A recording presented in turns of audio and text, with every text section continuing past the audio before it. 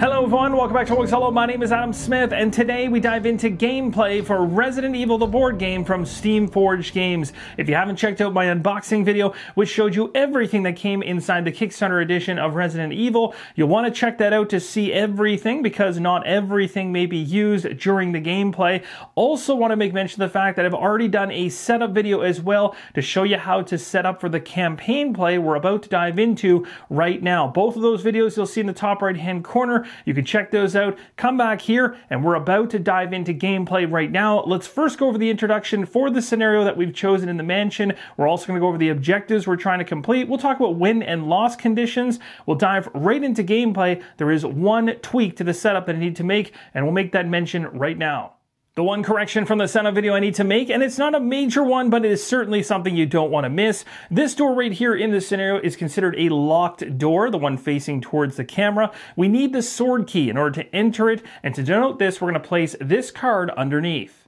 And that's the only correction from the setup video. You'll see the card placed underneath the door now, denoting that it's locked, and we need the sword key to open it. Also, I've placed a number of commonly used tokens in a game tray. The game tray does not come as part of this particular game, but is very handy for storing tokens while using them in gameplay.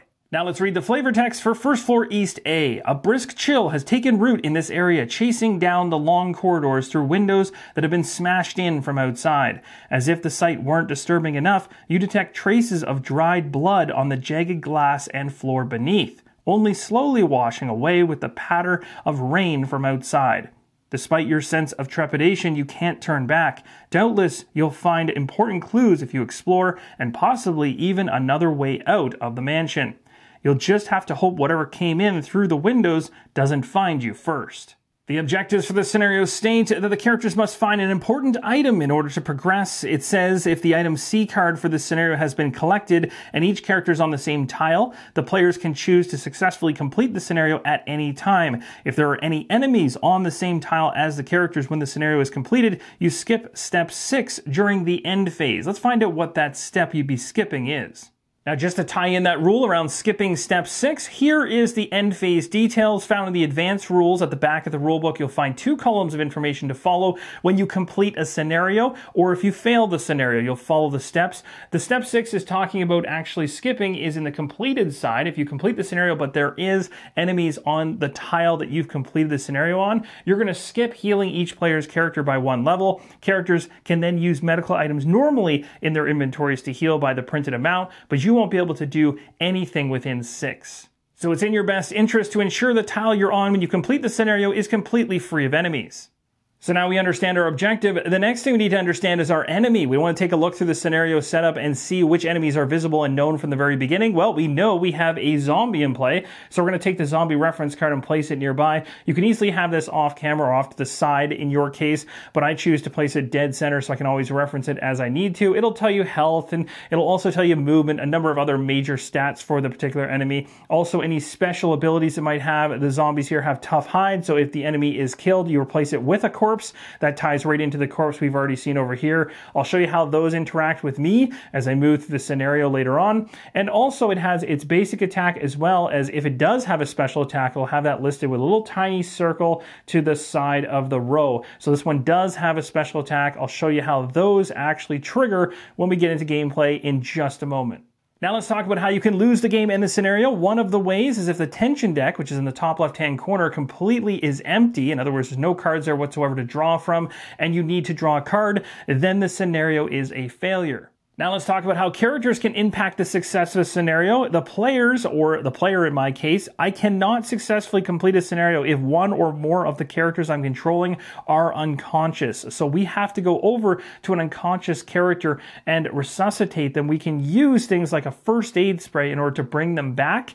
It's worth noting, say for instance, Jill had her fine status for her health, which is the best she can be at, go down to danger and then take one more hit past it. That would put her in an unconscious state. her mini would actually tip over. It would take up the same amount of space on the actual game board, and bosses and other enemies would ignore it. For all intents and purposes, that character is downed and unconscious, but the other character that's still alive would be working really hard to try to get over to Jill, either in the same space or an adjacent one, to use something like a first aid spray to bring Jill back. Also, you can do a trade action as the other character with a unconscious character in order to maybe grab an item out of their inventory that you can use to help them, like the first aid spray. Say, for instance, Rebecca didn't have any left, Jill was unconscious, and Jill had a first aid spray. I could go up to Jill, take it out of her inventory, and then use it on her to bring her back. When she comes back from being down in an unconscious state, she's going to come back at the caution level for health. So to summarize how you can lose a scenario based on this situation, if an unconscious character cannot be resuscitated because none of the characters have a first aid spray, or there are none left in the item B deck, the players fail the scenario. Now, we've talked about ways in which you can fail a scenario, but there's a much worse situation, losing the whole campaign. And this happens all based on the danger level dial. And you'll see it starts with an S, which is the starting position. You lose the entire campaign if that danger level dial rotates all the way through all danger levels, all the way back to the S again. When it hits the S again, you have until the end of the current scenario to try and reduce it. And if you can't do it, you lose the campaign. You got to start all over again.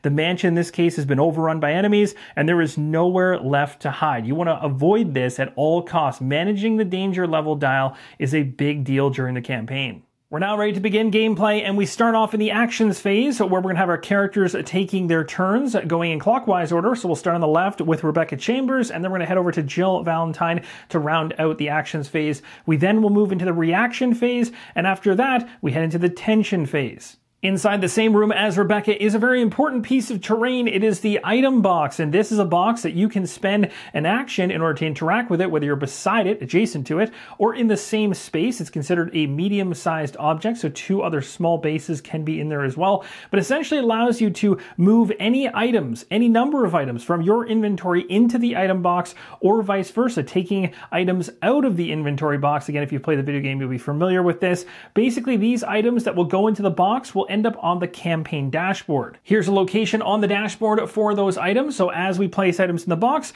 this is where they'll go. And when we want to pull things out, we'll take them from this area. At this point, I'm happy keeping everything in hand. On a character's activation, I can perform up to 4 actions, and I can do the same action multiple times if I'm able to accomplish it. I can move, attack, I can open and close doors, and you'll see how closing doors can be very helpful later on. You can search, you can trade, you can use an item that you have. There's a number of things that you can do within each of these as well. Now, in terms of movement, which is the first thing I want to do, the fact that I will not be bothering to head towards this item box, and also there's a dividing red wall you can see there. The walls in this game are all outlined in red, so you can easily tell where you can traverse. So in other words, if we're here in this location, I can't jump over into this area. I have to go through a door. So we have doors linking our way through here like a snake. So what we're going to do is we're going to move. You'll notice also this wall crosses into the middle of this tile, which means from where I'm standing currently, although you can do diagonal movement in this game, I cannot hop from this location into this location in this situation because the wall is blocking it. I have to have a clear path through. So we're going to go take the long way around. We're going to go 1, 2, and I'm going to crack the door for 3. So Rebecca has used 2 actions to move to the door, 1 action to crack open the door, has 1 more action left, looking into the next room, feeling like something is off. We have to make a strategic decision here. We have an unexplored token sitting in the next tile area, the next room essentially. If we cross through that door right now with our final move action, which would be a total of 4, and that would be all the actions that Rebecca has, we have to resolve this unexplored token, drawing 2 cards off the top of the exploration deck, and who knows what will come after us in that situation. Now, we won't have any actions to do anything or to mitigate anything. We'll be in potentially a really bad situation, maybe. So the question here is, do we bother going through the door? I'm going to say no in this situation, and on your character's turn, you can choose to skip actions. You can choose to skip your entirety of your turn if you wish. You're, of course, just wasting time in this case, and that's why the tension deck is there to slowly, continually keep you moving, but there will be times it does not make strategic sense to move yourself in. Another thing to note is you'll see an icon here in this room. If I move into that space and one of those cards happens to spawn something, it's going to land in the same location that Rebecca is standing in. So you're going to want to keep an eye out for those white icons because you really don't want to try and end your turn on those. Now, another key aspect of Resident Evil is anytime you crack a door in the game, you're going to always want to see on the connecting tile any other doors, whether they're open or closed. Take a look and see how many other tiles are connected via an open path. Now, in this situation, even though we cracked this door, this one right here is closed. So we're good. During the reaction phase, this zombie will not be coming towards me because it's not going to move through a closed door. However, if this door had been open, cracking this door open would connect multiple tiles together, meaning during the reaction phase, that zombie is going to be heading our way. And now you're going to see why what I just mentioned is so important. We're now done Rebecca's action phase. We move into her reaction phase, where we take a look at the tile she's currently on, which is this room right here, and any connecting tile that has an open archway or doorway. So there's 2 tiles currently that are active based on her reaction phase, but neither of them have any enemies inside of it, so nothing happening.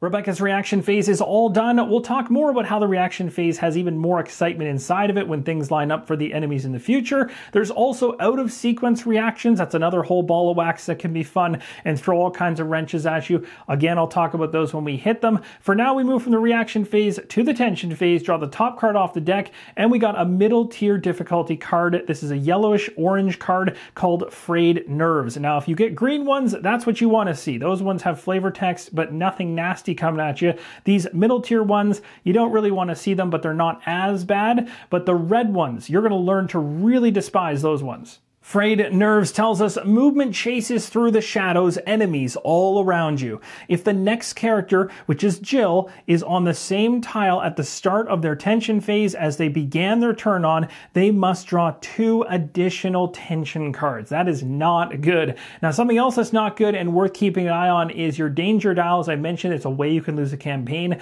If this thing cycles all the way around and increments up until it hits the S again, in other words, a full rotation, and you can't reduce it inside the scenario you're currently in, the campaign is lost. So what happens as the danger dial is increasing over the course of the campaign, when you see these icons on those tension cards, you're going to add whatever effects match the current danger level of your dial into the pile of fun you have to deal with. So you'd be reading not only this area here, but if our danger dial was up to this category of danger, then we'd also be, after resolving this card, removing it from the game. Now, this one doesn't sound like it's all that terrible, but believe me, some of the things that'll get thrown at you with the red cards and some of these other yellowish orange cards, really nasty. So you're going to want to keep that danger level dial in check. Rebecca's activation is complete. You've now seen from start to finish how a character is activated. Of course, there's nuances and changes that can potentially happen based on timing and game effects. Maybe we'll see some of that stuff change in how Jill's turn pans out. Speaking of Jill's turn, we're starting hers right now. She comes in with the Frayed Nerves already because this card is going to affect her. It states, as we read moments ago, if the next character, which is Jill in this case, is on the same tile at the start of their tension phase as they began their turn on, they must draw 2 additional cards in the tension phase. So we'd be drawing a total of 3, which is not good. So we want to get ourselves off of this tile. The tile ends right here. It's just a 6 square tile. So we really just need to get through this archway, past the corpse and into this area, or we could go through this door into the long corridor. Either way, that would help us to avoid the Frayed Nerves. Now, just before I make my decision as to which way I want to head to get off this tile to avoid the Frayed Nerves, let's talk about corpses, because there is a corpse right in front of a doorway. So if I move into a space with a corpse, then I immediately need to roll a d6. If I land this icon right here, which represents the 6, then that corpse turns into a zombie. That zombie basically stands up just like you've seen in the Resident Evil video games and is coming after me. And it's nasty because it's in the same spot as me. So again, that could really slow me down in getting the number of actions I need to get into the next room, hence the risk there. So to avoid that risk, what I'm going to do is I'm going to move once, twice, crack the door, and we're going to go through, and that will trigger this right here. We'll have to draw 2 cards from the top of the encounter deck, but at least we know for sure we'll be here, avoiding the Frayed Nerves, and we're also not on top of any type of spawn, because check this out, that wouldn't be good either. This is a much better one to go into for Frayed Nerves currently. So Jill uses all 4 of her actions, 2 to move, 1 to open the door, and another to move. She gets into the next tile. The second she lands on that new tile, she needs to go ahead and draw 2 encounter cards. The first card states, locate the closest tile to the active character that contains 1 or more enemies and at least 1 non-locked closed door. Open every non-locked closed door on that tile. The closest tile to the active character, which is Jill, is quite a ways away up here with a zombie inside of it. There are 2 non-locked doors here. Both of these are going to open up. The 2 doors swing open because of the shambling zombie in the zone, banging into both those doors and swinging them open. The one here on the right, which leads to currently nothing because we have not stepped through that door to explore it yet, will remain completely open, but nothing will be going in or out of it until an actual character we control does, and then we'll be able to explore into that tile and see what's there. But the one that does have an impact is this one here, which opens up. That now leads a direct connection back to Rebecca, which is certainly going to impact her turn in the future. Now onto our second encounter card, and this time we find ourselves a corpse. So the corpse is spawned, and it's always spawned closest to the active character. In this case, this spawn zone here rather than this one. If there had been 2 corpses being spawned, one would be placed here, the other placed here. You always divide up the enemies that are coming in across the spawn points. That'll resolve Jill's player phase. She's used all 4 of her actions and also dealt with the encounter cards and resolved those. We now move to the reaction phase. There's no zombies or any enemies present that are actually going to activate. Corpses are lying dormant for now. So we're good and we're safe. We now move to the tension phase, and thankfully the frayed nerves will not apply as we ensured ourselves not on the tile we started on with Jill. And Jill gets lucky in her tension phase and all clear. Here's what the green cards look like. You want to see these. It states you pause, ears strained for even the slightest sound. Nothing beyond your own ragged breathing. So does this mean that you're safe for now? Probably not. And we're heading now into Rebecca Chambers' turn. Let's go ahead and take a closer look at Rebecca's actual character card. We'll see some of the abilities that she has, she can use, as well as the things in her inventory. When you take a look at one of the main characters in the game, in the top right-hand corner, you'll see 3 icons. The very first one is for their evade roll. When an evade roll is done, it'll tell you how many dice that character rolls. So it's 2 for Rebecca. For Jill, it's also 2. Inventory limit for Rebecca is 6, and inventory limit for Jill, who's off screen, is 8. And then up here in the very top right, we have the number of kerosene tokens, which we saw during setup. We got a maximum of 4, and we have all 4 of those above. We again have an inventory laid out based on our starting items, so 2 first aid sprays and a handgun. Of course, first aid spray going to help us with our health. Taking a closer look at the abilities on Rebecca's card, we have Field Medic. It says once per turn, Rebecca can use a medic item, so that would be the items you can see in the top left, without spending an action, so that's pretty handy. And then Specialist Training says when Rebecca uses a medical item, you heal the character an additional level. Here's a close look at what Jill has on her character card. We talked about stuff in the top right-hand corner of her card already, but her special abilities are a bit different. She has Master of Unlocking, a very cool ability. Jill can unlock a door if another character has the required key in their inventory, so she can make use of that at a different location than the character who's holding the actual key. Pretty cool. This one here says Fighting Spirit, so when an encounter card with the star symbol is drawn, Jill and each other character on her tile heals 1 level. So that's also going to be really beneficial. We have a knife here with Jill. We don't have a knife with Rebecca, so that's good for close encounters, but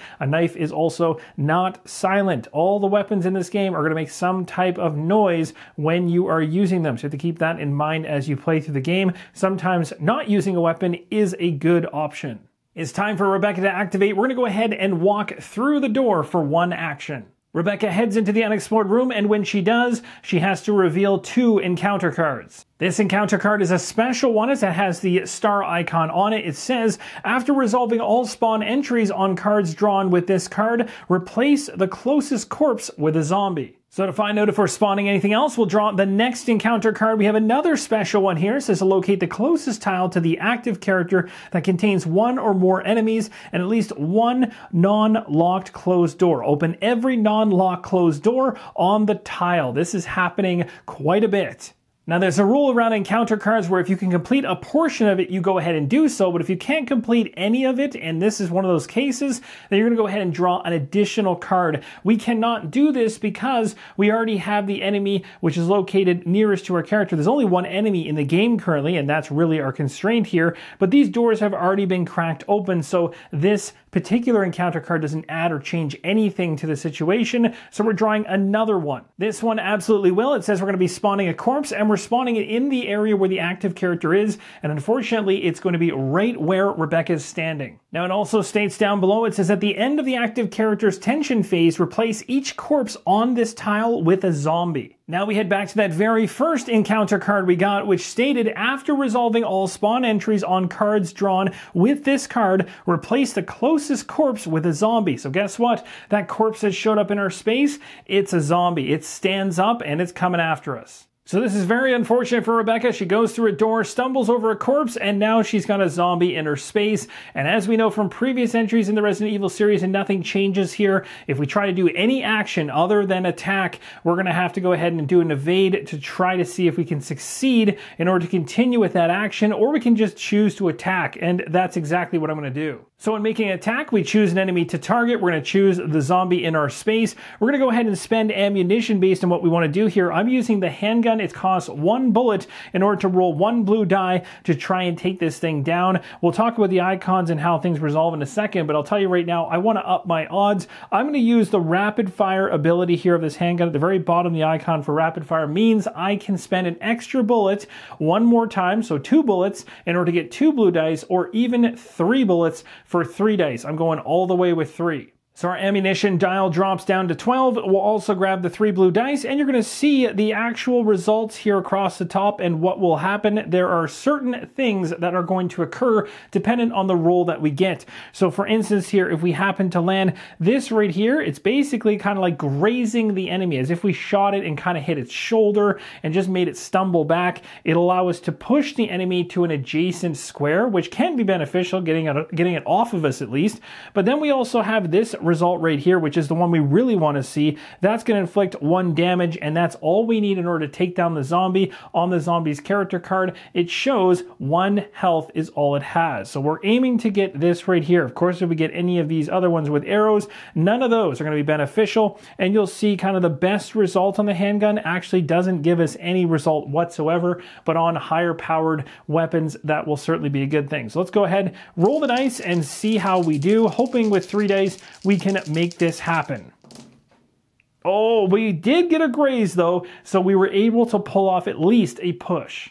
Grazing the enemy is considered a successful attack. We're able to push the enemy into an adjacent space of our choosing, and there's definitely one I'm eyeing in the back right corner. So Rebecca is successful in at least hitting the zombie and creating space. Not able to take it down just yet, but we've got options here. We have 2 more actions, but something now triggers based on what we decided to do. It's called an out-of-sequence reaction. My attack wasn't quiet, and any enemies that were not the target of the attack that are on the same tile or any linked tiles are going to make an out-of-sequence reaction. In this case, that's going to have the zombie in the corridor there turn around and head towards the door. So as you can see, out-of-sequence reactions are going to be something that will always be impacting your strategy as you go along. Now, if the zombie happens to be in the same space as me, it would have made an attack rather than move, but as of right now, its out-of-sequence reaction is simply to move towards the noise that it's hearing. Now, on the topic of out-of-sequence reactions, there's 3 ways those out-of-sequence reactions can occur. The first one is making an attack like you just saw now. So zombies that are on the same tile or linked tiles that were not targeted are going to start moving towards you. Not good. The other one is making an action in the same square as an enemy that is not an attack action. If you choose some other action, the enemy performs an attack against you. As I mentioned prior, if the evade roll fails, the action's not resolved, but still counts as having been spent. And the third way an out-of-sequence reaction can occur is attacking an enemy in the same square. If the attack is not successful, the character is automatically hit by the target's basic attack. And this could have actually happened when I made an attack moments ago on the top right zombie. It was in my square, and if I had failed at that attack and I was luckily able to graze it and push it away, it would have hit me. I've got 2 more actions to spend with Rebecca. Very tempted to potentially get in there, get the item, and head south. But of course, we got zombies all around us, and we don't really want to be close by to any zombie within 1 square, because during the reaction phase, that zombie is going to be able to get into our space. And again, that's going to slow us down and potentially lead to maybe some hits from out-of-sequence reactions of us trying to fight it off. So I'm going to do 1 more attempt at trying to kill off the zombie in the top right-hand corner and down it.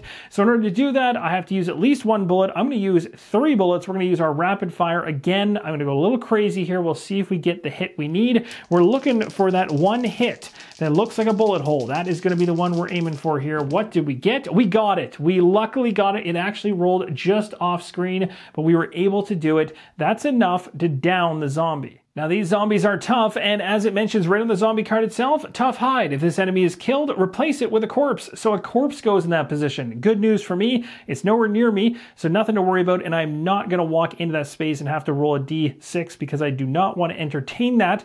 Now it's worth mentioning if the corpse had showed up in the same space. So say for instance the enemy was in my space and I took it down and it turned into a corpse, you do not have to roll the d6 in those situations. Only if you move back into the space would you have to roll it. At least at this point things are clear. I've got one more move action, but first we do have to do an out of sequence reaction because this zombie just heard me attack again, so it's coming through the door. So with Rebecca's final action, she runs up to the item. She's not able to take it because she's used her 4 actions. The out of sequence reaction also occurred. Zombie came through the door. That's going to do it for our player turn. We're now going to go into the reaction phase, and yes, we do have a zombie that is going to be making a reaction. So as you can clearly see, out-of-sequence reactions on top of the reaction phase can really get the zombies moving. So one is already coming down on us pretty fast.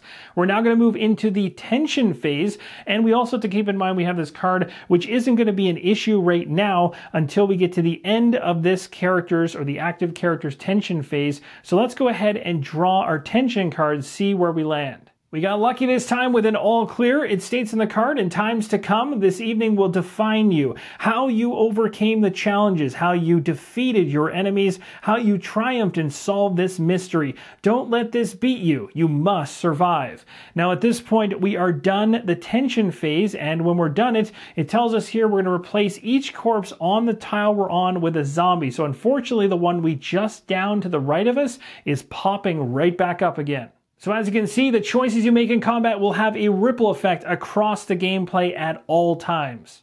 Now I'm going to shift my focus over to Jill's turn. Very different situation over here. Lots of corpses, but no zombies to deal with. We're going to go ahead and head back into the tile we came from. We were able to avoid the frayed nerves card, thankfully. So we'll get Jill back into the area here, and we're going to actually move into the space with the corpse. Jill uses 2 actions, moves into the space with the corpse. I need to make one correction, but I mentioned it on screen earlier. It's actually not a 6 that the Umbrella Corporation icon replaces. There is a 6 on the die. That was a slip of the tongue on my part. It's actually the 1 that it replaces. So if we land the 1, this corpse will reanimate. We do not want to see that happen. Let's go ahead and roll the die, see what we get. We got ourselves a 6, so we are A-okay. I'm going to be a little bit gutsy and quite a bit risky here. With the third action, we're going to move into the next tile. The second we do this, we have to go ahead and resolve the unexplored token. The bad news here is I am standing in a space with a spawn, so that might not be a good move on my part, but we're going to push ourselves forward here. Yeah, no, that was definitely a bad idea. We got ourselves a Cerberus here showing up in the same space we're standing. This is super unfortunate. I absolutely should have held off and stayed where I was. We have another spawn, another zombie showing up in the active character's square. Things just escalated really, really quickly. Well, I've gotten Jill into quite the situation here. We've got 2 enemies. Both of their character cards are on the table. I'll give you a close-up of the Cerberus in just a moment, but I'm definitely going to go ahead and make an attack here for my 4th action and see whether I can at least thin the herd a little bit. We're going to use rapid fire on the pistol, so 3 bullets bring us from 15 down to 12. So you'll see on the character cards for both the enemies in play now, the zombie and the Cerberus, they both have 1 health each. So my attack here could take out either one of them. I do have to pick a target though. Taking a look at the Cerberus here, the Feral ability says if the top card in the tension deck discard pile matches that particular icon, which kind of looks like an orange cut in half, this enemy performs 2 reactions instead of 1 during the reaction phase. Well, that reaction phase is coming up in the future and I don't want that to happen, so this is going to be the target of my attack. That is what you call an absolutely brutal set of encounter cards that came out. We're going to go ahead and make our roll with 3 blue dice. We're hoping for good things here. I got to thin this a little bit just to make life easier later on. Let's see how we do. Come on, give me that hit. No, we do not get a single hit across any of the dice. So unfortunately for Jill, her 4th action, which was an attack against the Cerberus, was unsuccessful. The Cerberus gets to do a basic attack, which is a 1 damage attack against Jill, dropping her from fine closer to caution. Things really aren't looking too great for Jill, and I'm not too excited to go into the reaction phase right now. Now, a couple things here around out-of-sequence reactions. I was attacking an enemy inside my square. I took the damage because I missed. I take a basic attack from the enemy. The second I do this, I can choose to push that enemy, and I'm going to do that. I'm going to push the Cerberus off to the bottom right-hand corner of this tile. And also, if any other enemies were present on the tile or connecting linked tiles, they would also be able to move towards me at this point, but there isn't any. The ones that are already in my space are just happy to be there. So even though Jill was unsuccessful in attacking the Cerberus inner space, she was able to push it after it went ahead and bit her. We now move into the reaction phase for Jill's turn. Jill's the active character, and on her tile and link tiles, she does have 2 enemies to contend with. Those 2 enemies cards are right here. The highest threat level is the one to focus on to start, so that'll be Cerberus here. Now the thing to note is it will do a basic attack if it can. It is also going to try and do its special attack if it can. It will do its special attack instead of its basic attack if this symbol, which is very small, it's just an X symbol, is in the bottom of the last tension deck card. So the last all clear card that we got had an X at the bottom, which does match the special icon down here for Cerberus, which means Cerberus has a range of 3. So even though it's been pushed back 1, it still is within range to do damage to her, and it's going to do a special attack. So I've got a special attack coming from Cerberus, which is not going to be fun at range 3. It will sit right there. It will go ahead and try to do 1 damage to me. I do get to roll evade dice, and it's worth mentioning, when you're rolling these dice, you're now going to take a look around to see if any other enemies are within range to make an attack, and if they are, they're also going to contribute their bases into the evade roll. So we do have 2 small bases in this equation, and based on a chart at the back of the rulebook, it'll tell you if you have a small base, then any of the 3 arrow icons that can show up on the dice will result in a success. So if you happen to see any of these 3, you are in good standing. If you happen to have a medium base or 2 small bases when you make your evade roll, then you're only going to be successful if you land these 2 symbols on the blue dice. And if you have a medium base and small base, or 3 small bases, you're only successful if you land this symbol on one of the evade dice as you roll. So long story short, if multiple enemies are in range to attack the character when you're making your highest threat level attack, those enemies just contribute to making your evade roll that much more tough. They will not then go ahead and actually attack you as well. So the zombie here is going to make my roll more difficult, meaning I have to roll one of these 2 die results when I roll my 2 evade dice. And again, I'm getting 2 evade dice because that's what's on Rebecca Chambers' character card. We're going to roll these and hope for one of those 2 results, but the zombie won't attack afterwards, so it's kind of everyone just dogpiling in at the same time. Let's see if we can evade this attack from the Cerberus. Can we pull it off? We do. It was awesome to see Jill be able to avoid that attack. We're done the reaction phase. We now move to the tension phase. Looks like things are still on our side here. We have an all clear. It states you can hear trees rustle outside, swaying on the wind. The longest of their branches tickle the window panes, scratching like nails. Lightning flashes and a long shadow stretches over the floor. Suddenly, you're not sure the sound belongs to trees after all. So at this point, you've seen the game flow through a number of turns throughout the different characters I'm controlling. We're going to pick up the pace at this point and start doing turns without as much explanations, unless, of course, something new comes into the fray. So without further ado, let's go ahead and have Rebecca activate next. She's going to pick up the item in her square. Rebecca searches her space and finds a green herb. It states on it, heal this character or another character in the same or an adjacent square by 1 level. We're not going to use it right now. Next, instead of focusing on attacking, we're going to try and run away. So we're going to go ahead and do a movement here, another movement getting into the same space as a zombie. For my 4th action with Rebecca, we're going to go ahead and try and get past this zombie. We're going to do a move while there's a zombie in the space. When we do this, we're taking a basic attack from the enemy, so we get to evade. We're going to go ahead and roll our evasion here. 2 dice. We can get any of the arrows, and we successfully evade. Otherwise, we're taking a hit. Hopefully that doesn't happen. Yes, we successfully evaded it, so we're able to run past. So Rebecca is making a break for the door. It's not really a far distance away from the zombie, just moving 1 away. So now we're going to move into the reaction phase. And of course, we know how this is going to go. The zombies on the same tile as Rebecca and connecting or linked tiles are going to move towards Rebecca, so the zombie we just evaded is back in her square, and the other one has moved diagonally to head towards her as well. We're lucky enough to get a green all clear card here. It says, are the footsteps you hear at the edge of your earshot another survivor, or do they belong to something else entirely? Regardless, one thing is clear, if you can hear them, they can hear you too. In this situation, Jill is going to attempt to move out of the square with the zombie inside of it, so she's going to try and attempt to evade. Here's hoping that is going to be successful. So we're going ahead and rolling 2 evasion dice, thanks to that evasion stat on her character card, stating 2. Let's see if we get at least one of the arrows, because that's all we need for one small base in our square, and we got nothing. So that, unfortunately, is a failed evasion. So when I tried to move, not only do I burn the action, I'm also taking another hit on Jill. So Jill is now moving to the caution area of her health tracker, but the thing we get now is a chance to push an enemy away. So Jill's going to go ahead and push the zombie in her space away, as I can do this once I've taken a hit. So taking a look at where I can push, I cannot push diagonally because the wall is blocking that movement. So the best I can do is push off to the side like this.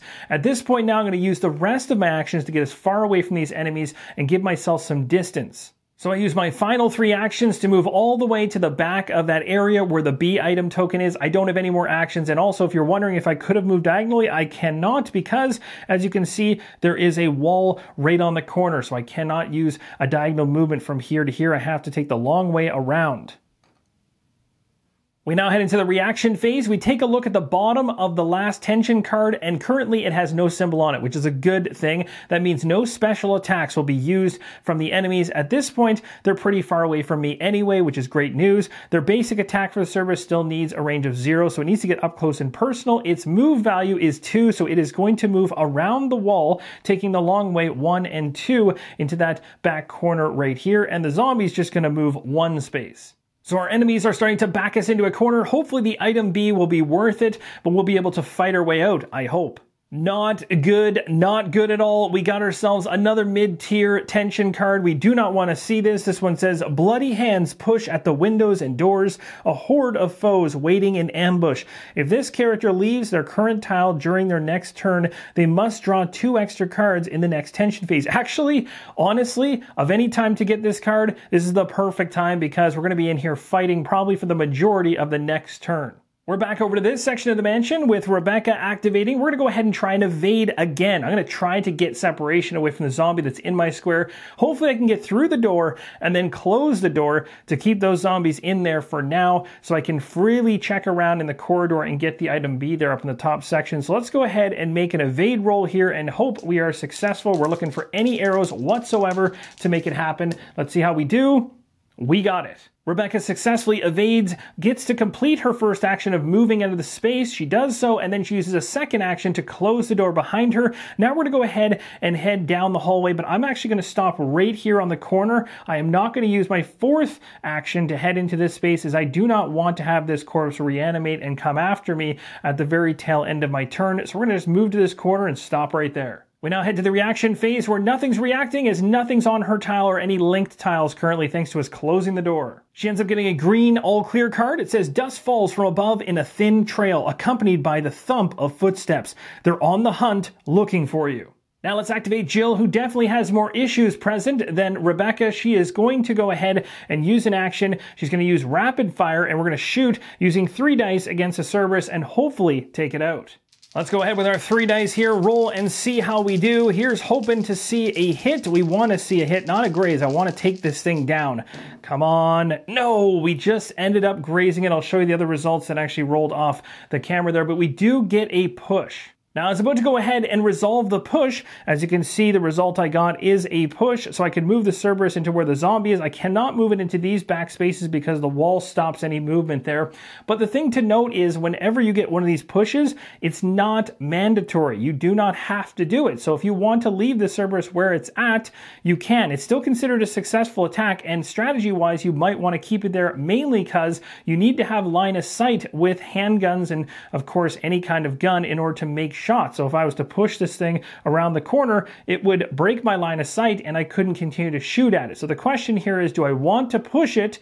Now, regardless of whether I push it or I don't, the zombie that was not the target of this attack has heard what I've done and is going to be moving. So I've decided to actually go ahead and push the Cerberus down. The zombie is coming towards me because I heard the noise, and I'm going to go ahead and make another attack here. We're going to use rapid fire again. Just so you know how many bullets I have is after I do this next attack, we'll be dropping from 9 down to 6 bullets. So we got to be careful here because these 3 bullets we're spending on rapid fire every single time are draining our ammo quite quickly, and I don't have any additional ammo on hand. We do have this item in our space, but I have no idea what it's going to be yet. So let's go ahead and roll. I want to clear at least one of these enemies during this turn to make things a little easier to evade in the future. So let's hope we see one of those hit symbols on the die, and we still don't get it. So here is how things change after that shot. The zombie stumbles backwards. I'm choosing to push it away, but the Cerberus can move up to 2 when it does a move reaction as part of not being the target of the last attack. It goes 2. So it is moving at a faster pace when you're not specifically going after it. So it is much closer to me now. I'm going to push it one more time. I really don't like this. We're going to see if we can make another rapid fire shot here at this thing. We need to take it down. Come on. Give me what I want to see here, or I'm going to be into some serious issues. Come on, dice. Be on my side for once.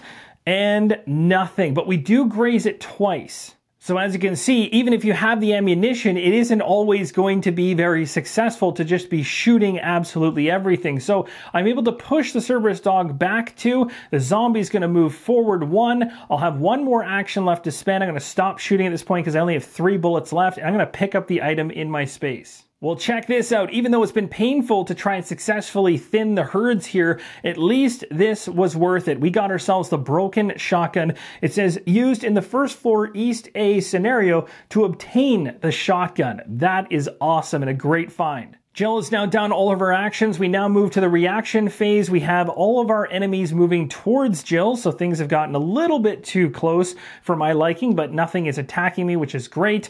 And now we're going to move into the tension phase. And the good news here is the Gnawing Fear card is not going to affect me, as I'm not going to be drawing additional tension cards because I managed to stay on the same tile for the entirety of my next turn here with Jill. So we're just drawing the regular one, and we get ourselves an all clear. It says silence, calm, peace. Well, I don't really feel that right now with these enemies bearing down on me.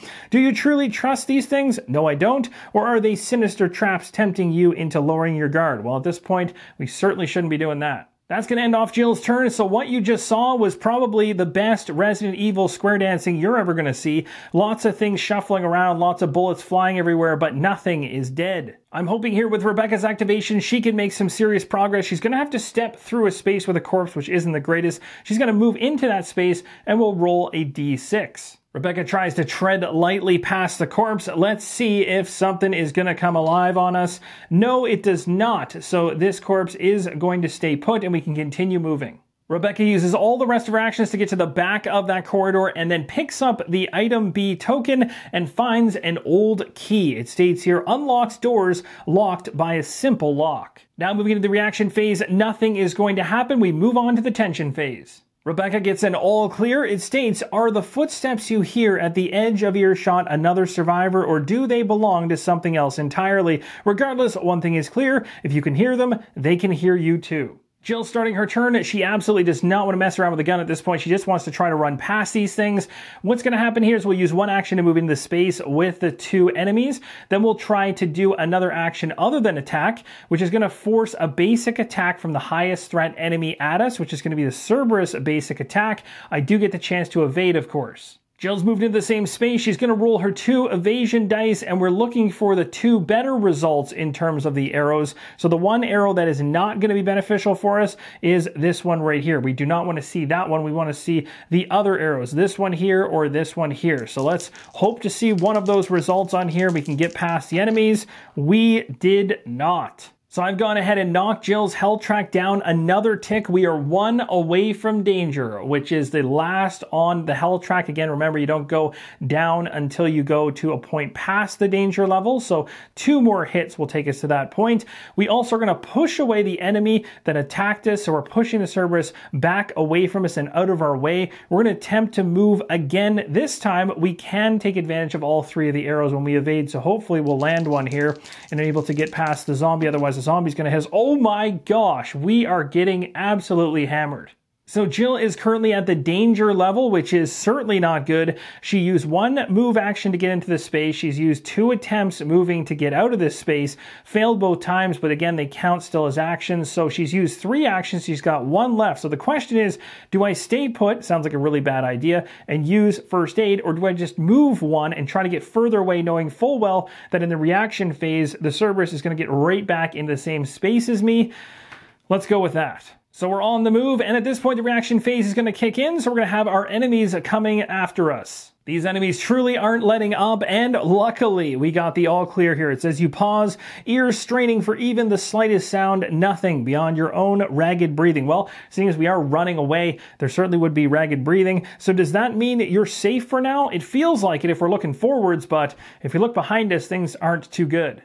And also a quick correction there, I didn't move everything properly based on their movement values. The zombie moves 1 in the reaction phase, the Cerberus moves 2 as I'd mentioned, so everything there is all squared away now. Moving over to Rebecca, she's going to have to walk right past the corpse again, so we're moving for 2 and rolling the d6. We'll go ahead and have her head down this direction. We'll grab the d6, see how things pan out. Let's see, no Umbrella Corporation symbol, good. And we'll continue moving on around the corner here, back to the door. Rebecca gets lucky and gets the green all clear. It says all appears safe, but you don't dare relax. In this haunted nightmare, the slightest lapse of concentration can lead to an untimely demise. Now, speaking of an untimely demise, let's go ahead with Jill's turn and hope for the best here. There's a couple ways I could go with this, but I'm going to be a little bit risky. By a little bit, I mean a lot.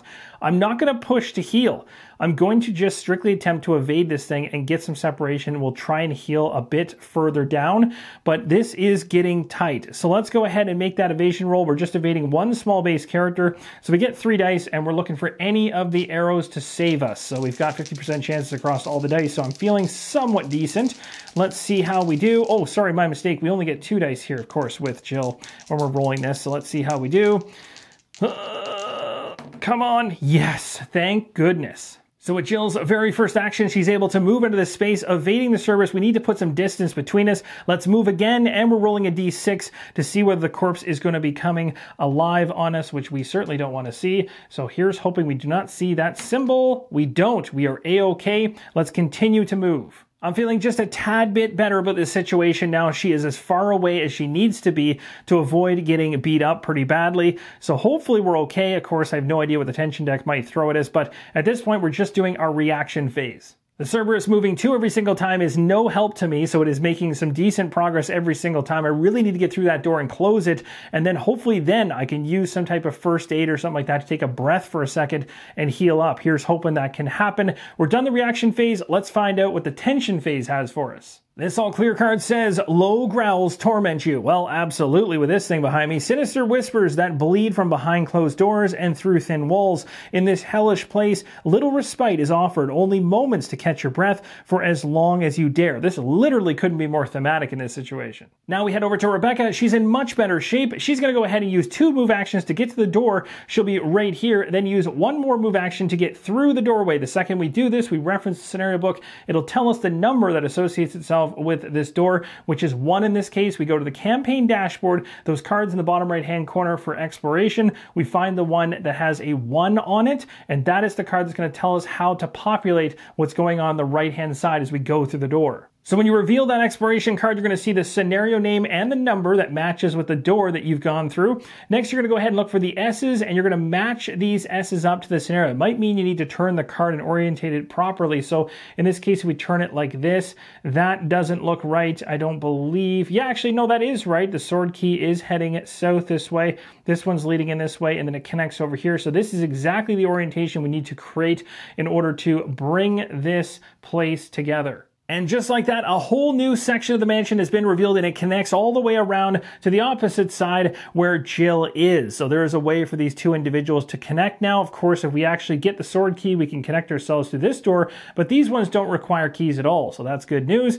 Now, the other doors you can see, this one will lead to number 2 exploration card. So this doesn't have a lock on it, so I could go through here and find out what's inside. The second also that Rebecca walks onto this tile, this corridor right here, she's going to have to go go ahead and deal with an encounter card here, so we're going to pull that up in a moment. We'll continue on down. We've got door over here, more encounter cards in here. We have a wall, which I had to place because this terrain tile did not have a wall on it. We already used the one with the wall down below here.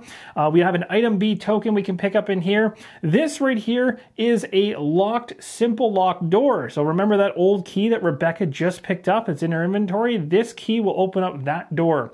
I cannot for the life of me find anything that has a card like this that states simple lock. So we're just going to note the fact that this is a simple lock door. These other ones, as I mentioned before, are not locked. We can just traverse right through them. There is an item A inside and one encounter card pull. So that is everything connected. And we have one more action with Rebecca. But first, let's deal with this encounter card. And wouldn't you know it, the second that we walk in that corridor, a zombie is spawned. As it states here, the closest spawn point being one away from us. We have one more action, and I think I'm going to go ahead and actually shoot this thing. Now let's just take a look around here. Now all the doors are closed, leading to other enemies, so it won't affect anybody else. Let's go ahead and try and make this shot and down this zombie. We are using rapid fire, so we're down to 6 ammo now after spending 3. Let's see if we get what we need to take it out. Come on. Yes, we do indeed. It turns into a corpse. Now I'm going to strategically resolve the dice effects that I have, which is a push and a hit for 1 damage. I'm going to do the push first to actually bump the zombie away from the door I'd like to check out very soon. And then the hit that actually does damage is going to take the zombie down. So a great turn overall for Rebecca. She was able to get into a new area. She was able to take down a zombie. Very, very efficient. She's doing great. Jill, on the other hand, needs to step her game up a little bit. We're done here at this point, and thankfully, nothing will react during the reaction phase because nothing on her tile, that is Rebecca's, or any linked open door or open archway tiles have any enemies on it, so nothing's reacting. We head right to the tension phase. And it's an all clear, and it states, fatigue burns hard, your muscles complaining as much as your frayed nerves on this long night of sustained horror. But for a moment at least, you found respite. Pause to calm your nerves and consider your next move. And you know what? Based on what happened over there with Rebecca, I'm changing my entire approach to what I'm doing with Jill. It makes absolutely no sense for her to open up this door, head in here to go after an item A, have to deal with an encounter card, get stuck in an area where she needs a sword key that she currently doesn't have, and then of course have all these enemies chasing her and of course being blocked by the door. But she'd be jammed up in this area for quite some time and not very useful. So instead what we're going to do is we're actually going to make a break for it and head back this way, and I can actually go 1, 2, 3, and we're going to shut the door to make sure no enemies are coming after us. So Jill runs for the door and closes it behind her, safely keeping the enemies at bay. That's the end of her turn. Reaction phase comes. Nothing is connected to her tile or on her tile currently that's going to activate. We move on to the tension card. But we all know Resident Evil, and evil never sleeps. We have Vigor Mortis. This says your enemies lunge forward unpredictably, nails clawing through the air as their teeth snap with bestial hunger. Enemies on the same tile as the active character immediately perform a reaction. If there's no enemies on the active character's tile, draw 2 tension cards instead. This is not going to trigger also at the bottom. This is a nasty card. It's actually a great time to get it in this situation. Thank goodness I dived into that room. Wow, that could have been really bad if I wasn't able to get through there and close the door. I would have done that, but think if that had actually activated some enemies in the room, that would have been really bad for Jill. Now, we're still not completely in the clear yet because we have to draw 2 cards. This one says, in times to come, this evening will define you, how you overcome your challenges, how you defeated your enemies, how you triumphed and solved the mystery. Don't let this beat you. You must survive. And in the end, things calmed down. Thankfully, that red card did not hurt us. We got 2 greens back to back. It says, low growls torment you, sinister whispers that bleed behind closed doors, very thematic, and through the thin walls. In this hellish place, little respite is offered, only moments to catch your breath, as far or as long as you dare, I should say. This has been really, really fun to this point. I feel like we're at a great spot right now to end part number 1. Here's a bird's eye view of the scenario to date. Wow, what a close call for Jill so far in this video. And going into the next one, her priority on her activation is absolutely going to be to heal herself up because she is on the danger level for health. She's getting absolutely hammered down in the south portion of the mansion, whereas Rebecca is just breezing through. Now, I'm sure that's going to probably change. We still have other rooms with other encounter cards. We have tension deck cards that are coming out and throwing things into the weeds. But things are good for us. We have the old key. We also have the broken shotgun. done. So we are making progress, and hopefully we can come out of this thing alive. So thank you guys so much for watching to this point. Let me know in the comments below whether you're enjoying this, and also if you want, throw some strategy tips in there or other options as to what I can try and accomplish on my upcoming turns in the next video. Thank you guys so much for watching, and as always, keep on rolling solo.